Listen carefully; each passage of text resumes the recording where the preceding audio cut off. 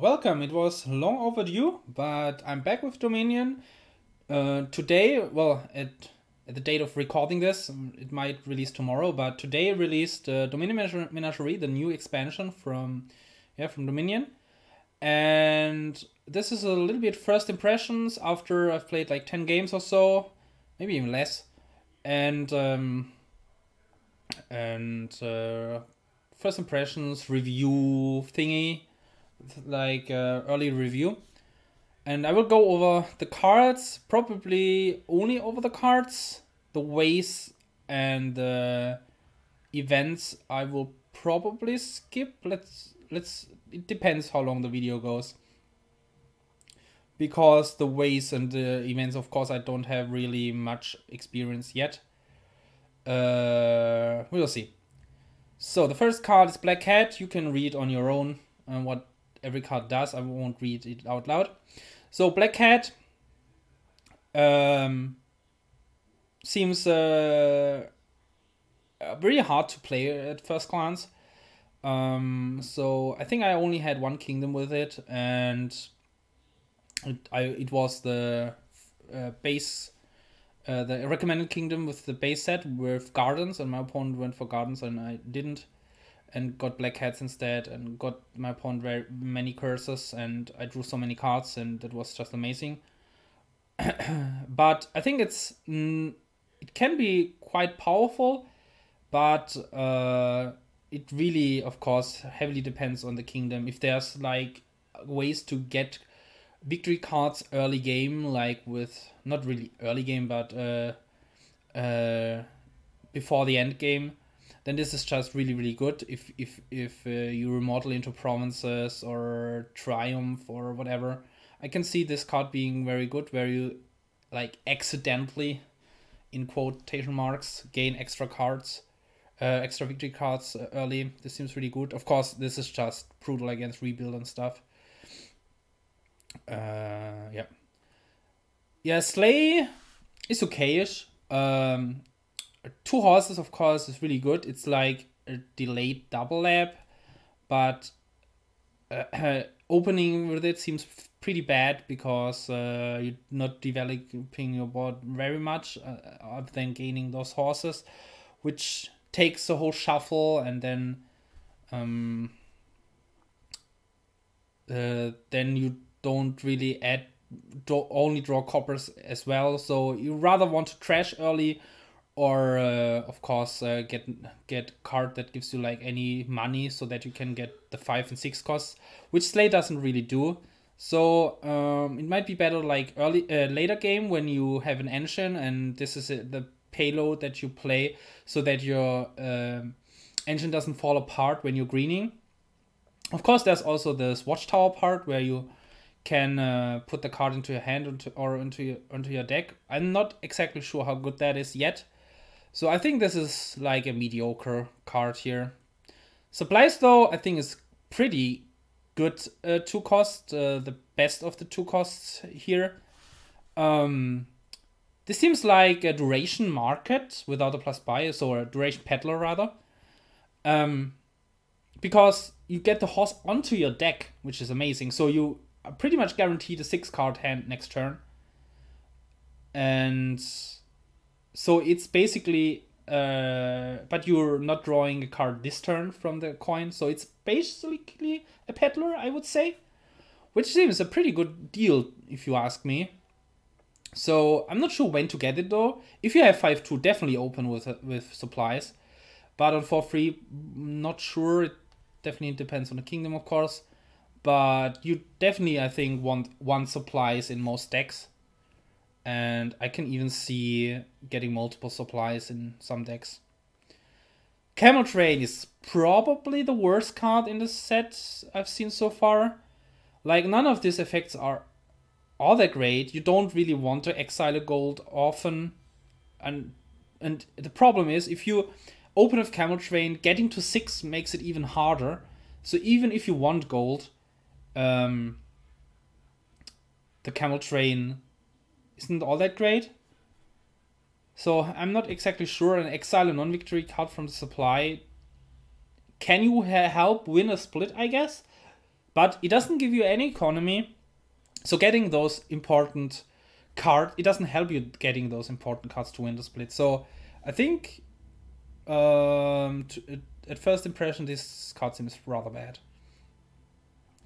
Goatherd is kind of like a forager, I would say.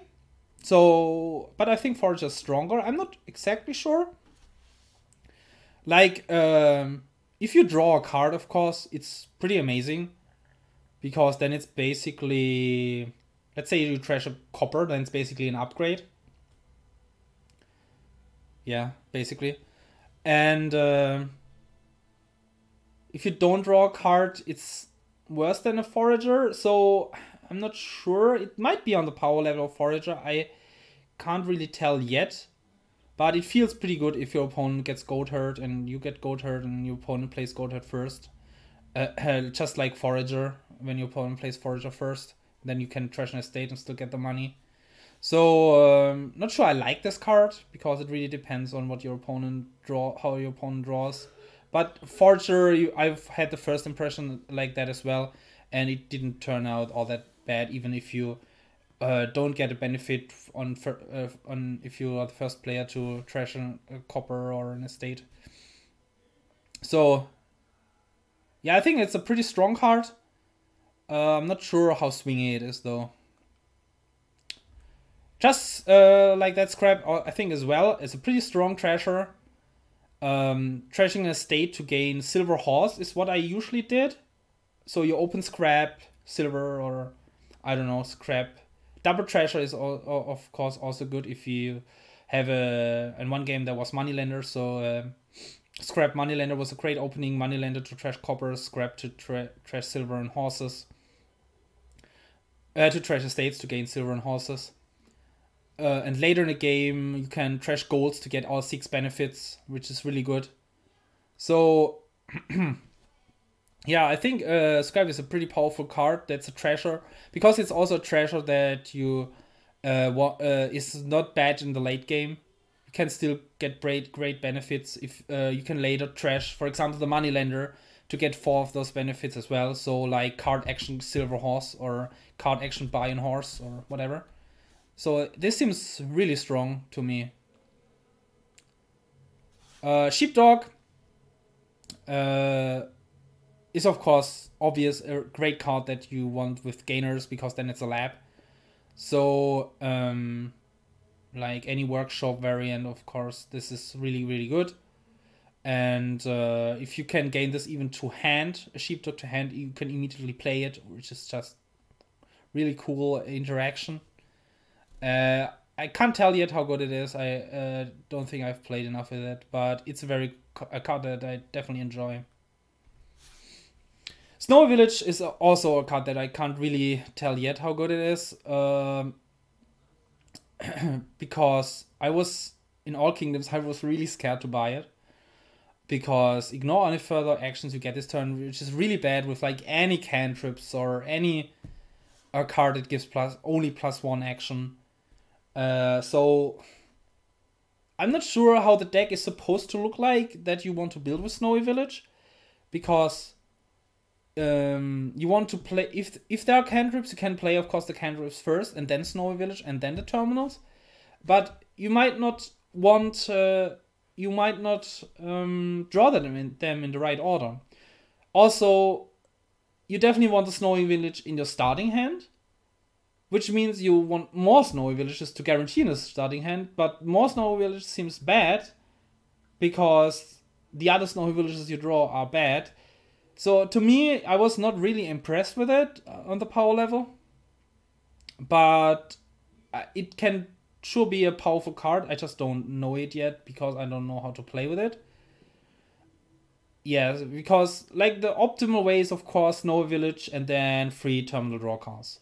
Or 5 of course terminal draw cards. But how can you guarantee, unless there's a scheme or whatever in there, or any card that can top deck a card, and you have 2 Snowy Villages, so you like Courtyard. Like Snowy Village Courtyard might be a good thing. You play Snowy Village Courtyard, top deck the other Snowy Village and do the same thing next turn. That seems pretty solid. Yeah, but other than that, Seems like pretty bad in most other occasions, so I'm not sure about it. Stockpile is like cursed gold. No, it's not cursed gold. It's it's like a spoils, right? Because it's a one-time gold with the plus buy. But you can get it back if you buy more stockpiles. How many stockpiles do you really want? So I can see buying it on your opening if you want a high cost card to spike, like an early forge or any other card that is expensive, like an artisan or an altar that you really want early. That might be worth it, because later, especially with artisan and altar, you can just gain the stockpile with it without much opportunity cost and get it back if you want to.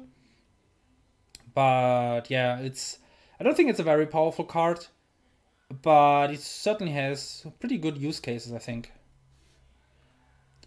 Bounty Hunter seemed like really, really strong in the games I've played. Like being able to trash an estate and still get +3 on your first shuffle is just so good, and it even gives an action. I think it would be even good if it didn't give an action, and of course it's only for your first estate, but it should give you already a big boost. You can easily open Bounty Hunter and card that doesn't give any money and still hit double 5. Can you? Yeah. No, you can't. But Bounty Hunter is silver, and you can trash an estate and still get double 5, which seems not possible with most other cards that you can open with. So this seems like really, really strong. Then Cardinal. I like the card very much. It's a fixed knight, I think. Of course, it's not great as an opener because there are not many cards to hit yet. But that's the same, of course, with knights. Which one is the one that gives +2 coins? I think Dame Sylvia, right? So if you compare it to Dame Sylvia, Cardinal is one cheaper. And of course, Dame Sylvia is more brutal. But Cardinal can't die, of course. So I can see it pretty strong if you can build an engine that plays like multiple Cardinals in a row and just get rid of all the cards from your opponent's deck.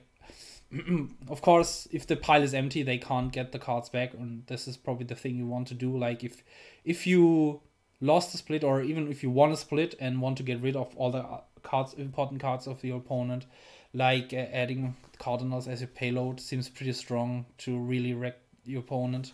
Like if there's only one village and you constantly trash your opponent villages, it seems like really, really strong. But I don't think the card is too strong, but certainly a good way to add to your engine and get good payload. Cavalry, I think, is a pretty bad card. So Slay, oh, I didn't want to add that here. Slay gains you 2 horses and Cavalry gains you 2 horses, but costs 4. So which means basically that you only really want the Cavalry when you want the on-gain effect. And the on-gain effect is all not that great. So you basically, I think it's really good if you open 3/4. You get a free cost turn 1, get the 4 cost, which is Cavalry, turn 2, and have a chance to basically be able to play the free cost on turn 2, which can be really, really strong if it's a Treasure or a Treasure mostly. This seems a pretty good use case for Cavalry. And of course, the other use case is an engine, like I said earlier with Slay, just when you want to add horses to your engine so that you don't stall out when you green. But getting the terminal space for Cavalry just to gain 2 horses seems rather small. So I don't think you want to do that very, very often. So I think you only want Cavalry basically when you can use the on-gain effect. Like you have only treasures in your hand and lots of actions, like a really dud turn. So you're basically guaranteed to draw into a village and continue your turn, and then you added a cavalry to your deck for the opportunity cost to save your turn, which seems a very good opportunity cost here. But other than that, I don't think cavalry is all that strong. Groom is a card I haven't seen yet. Yeah, I don't think I've played a game with Groom yet. So I can't tell anything about it, so I have to read it even. Gain a card costing up to 4. If it's an action card, gain a horse. If it's a treasure card, gain a silver. If a victory card, +1. So the use cases, of course, is a workshop. It's a workshop variant, or an Ironworks variant rather. So if it's an action card, gain a horse. So with Ironworks, you can play multiple Ironworks and it's not non-terminal. Here you gain horses. Seems both pretty useful. It's slowing down now because it's terminal for making your engine better or more consistent. Treasure card, gain a silver. This seems better than Ironworks for adding payload to your deck than Ironworks. You can get 2 silvers with it. I'm not sure how often you want to do that though.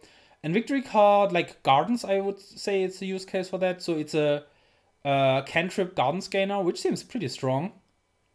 You can really do Groom Gardens maybe. So you groom for grooms, gain horses, and then all the grooms are cantrip Gardens gainers. Seems pretty cool. And then you can gain 2 silvers with it.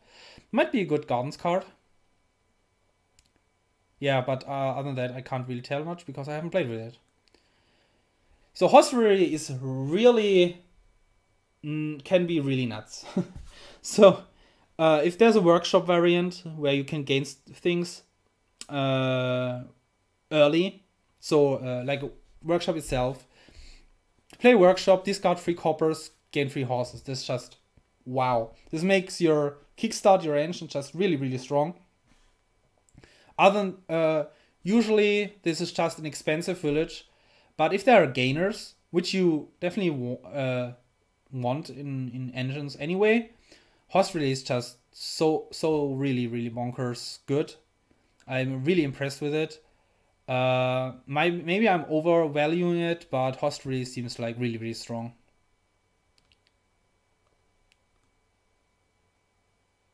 Then there's Village Green. I love this card. It's a really cool card. You have to keep in mind that, of course, if you don't choose the +1 card, +2 actions, it's terminal.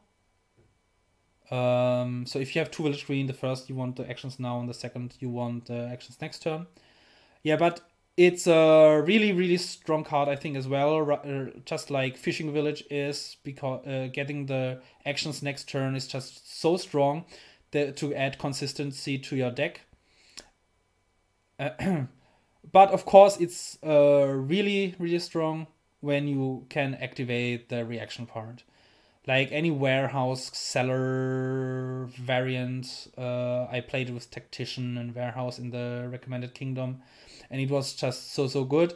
I was spinning circles a little bit, but I've drawn so many cards with it and added so much consistency to my deck with it.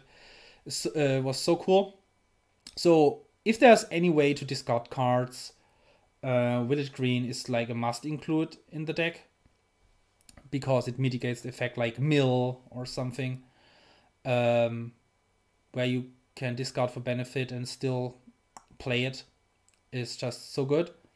And usually you want at least 1 Village Green to play for next turn to make to have the actions and the card draw next turn. The effect is just really good. Just like Ghost Town. Imagine Ghost Town, but just way better, I think, is Village Green. Barge seems rather simpler here at first, but I think it's a slightly weaker Wharf, but Wharf is an amazing card, one of the best 5s overall. And Barge is just slightly worse. So I've played a Fishing Village barge game, and it worked just like Fishing Village Wharf. You just draw a little bit less, I guess, but if you can draw your deck, you can play like, let's say you split barges 5-5. You can play 4 barges to draw your deck and play the 5th barge to kickstart your next turn and add consistency. And I love consistency, and this is just really, really good. And the buy is not irrelevant. And of course, it compares to Margrave, which is also an amazing card. I think they are similar in power level. Because when you want Margraves, you want multiples, and then the disadvantage when playing multiples kicks in and gives your opponent consistency. But yeah, I think Barge is a really strong card. Coven, I think, is not a strong card unless you can mitigate the effect that it doesn't draw cards.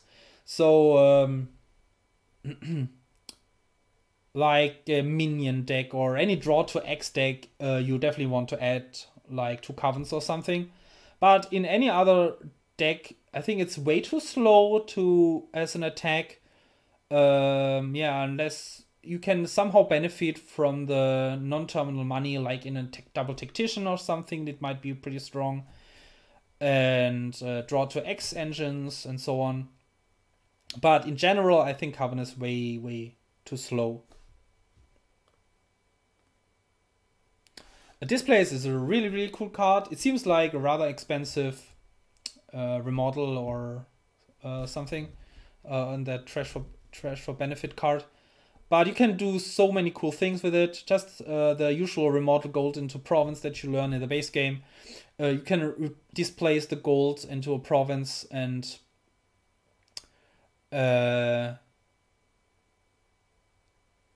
displace the gold into a province, and you might, through another card or whatever, get the gold back for whatever, with a bandit or whatever. However, you gain the gold that you trashed. So this seems like a really, really strong engine, or not engine, like a combo that you can do. And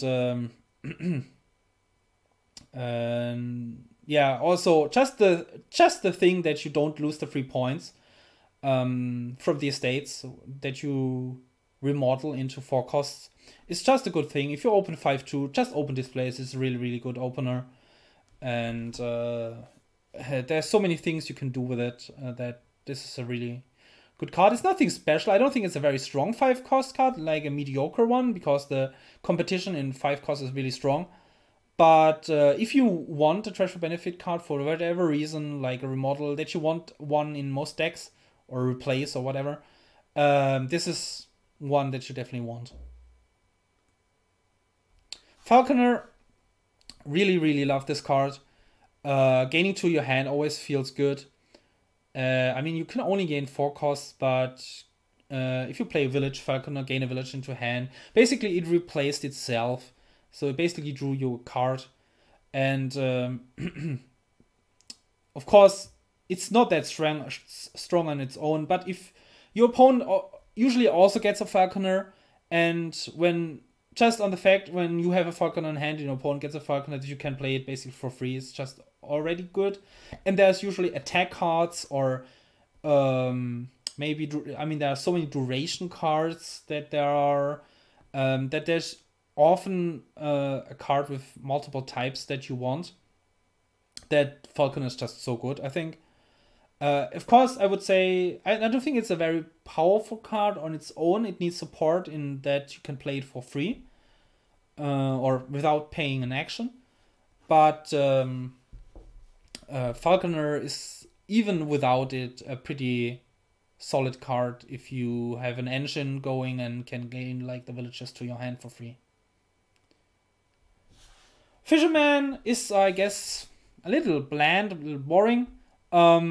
It's just a peddler, of course, that you can get for 2 coins, which is relevant if you can open with it. So, like the cases where you want to open Poacher, you definitely want to open Fisherman, of course, because you never get the disadvantage. And it just costs 2 on your first turn, which seems pretty good.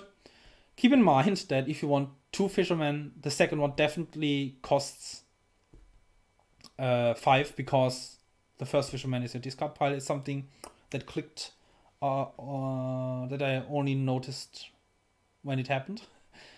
Yeah, but of course, Peddler is not that impressive. There are kingdoms where you want a Peddler. There's also the Trash for Benefit. You buy it for 2 and expand it into a province later or whatever. Yeah, you can do cool things with it. But I think Peddler is a stronger card than Fisherman, of course, because you can make it cost 0, while this costs, the first one costs always 2 and the second one costs then 5. This also makes it a little bit wonky if you draw your deck and you just trigger reshuffle.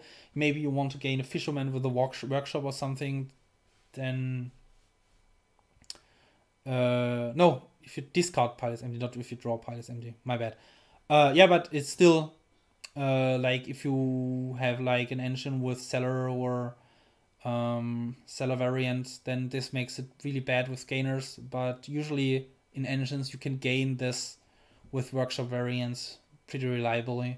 Yeah, I think I only played 1 or 2 games with it, and it was never that impressive. I think Peddler is just stronger in general if you compare it to that.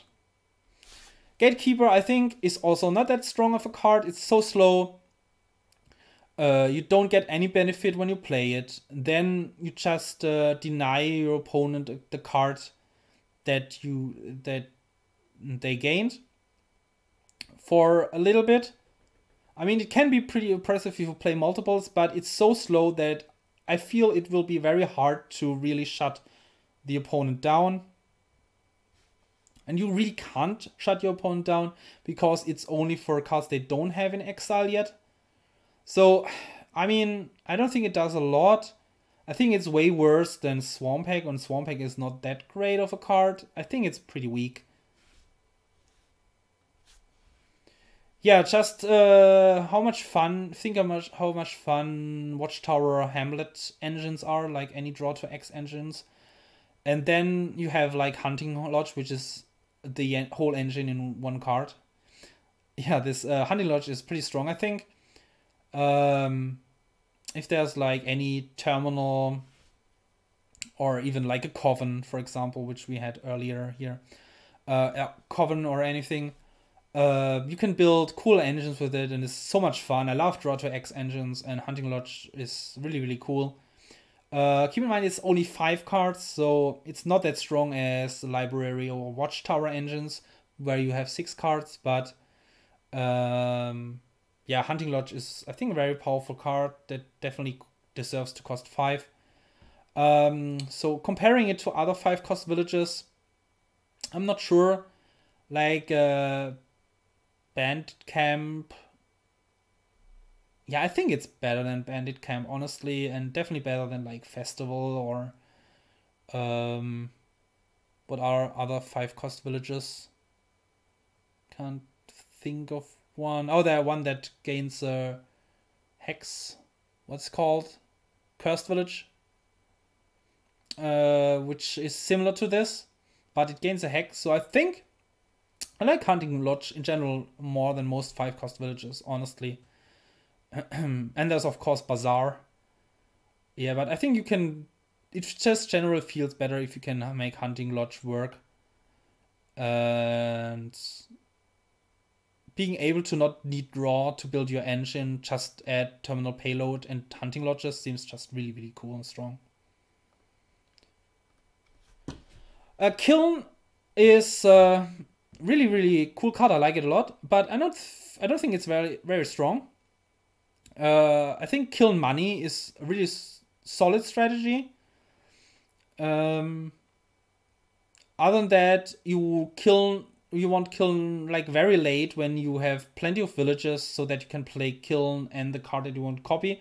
But then it's probably too late and the piles are already low, where like you need so many villages and to draw your deck so that you can play your Kiln to get that extra village, or yeah, you generally want to Kiln a village, I guess. So then the village pile might be already empty. I'm not sure. The one game where I gained it, I was not happy with it, and on other games I think I ignored it. So yeah, Kiln is not that impressive. I haven't tried Kill Money, but I think Kill Money might be quite good. So you open Kiln on 5-2, for example, easily hit 5. If you hit 6 here, you can buy gold and then kill the gold. Seems like Haggler Money or Bandit Money or similar to that. Probably better than Haggler Money. Better than Bandit Money. Is probably close to Haggler Money. So yeah, this Kiln Money seems rather better. Livery, I'm not sure how it's pronounced. Write in the comments if you know. Plus 3 coins is already quite a good deal for 5-5er. But of course, money is not the strongest thing you can have. So, but this should be easily gain you horses regularly. So this is plus 3 money, gain a one-shot lab, which seems pretty amazing payload for your engine, and payload and consistency with the horses. So I think it's a pretty solid card, but I haven't played with it yet, so I don't know. I haven't played with Mastermind either, which is King's Court, Duration King's Court. So I can't really tell how good it is, honestly, but it seems like a really cool card, and I can't wait to play with it. Paddock is a card that you definitely want the plus action to trigger, I think. So you probably get it like in the mid game when one pile is close to being out, and then a non-terminal, like a minion effect, like plus 1 action, plus 2 coins, like this was what minion mainly does. And then gain 2 horses. This is just really, really strong, I think. So yeah, I think this is a really cool card that seems pretty strong. Of course, not in early game, but if you compare it to Cavalry, which just gains 2 horses, and then look at Paddock, which gains 2 horses and gives you 2 money, which is a way big difference, and then an action per empty supply pile. That's you see the difference how much better Paddock than Cavalry is, I think. Yeah, Sanctuary, I don't think is a strong card, but you definitely want in most engines to buy one, where you can put especially those who might crumble or fall apart if you add victory cards to them, like the fragile engines that you all hate. And the plus buy is not irrelevant, so yeah, I mean, one Sanctuary you want either for the plus buy or for the exile effect most of the time. So yeah, just get one in the mid game most of the time. Yeah, Destrier is just bonkers to me. Like if you, I didn't realize at first that it makes itself cheaper, and it's not that hard to gain just 1 card mid-turn, so that it's basically a lab for 5, just like lab is.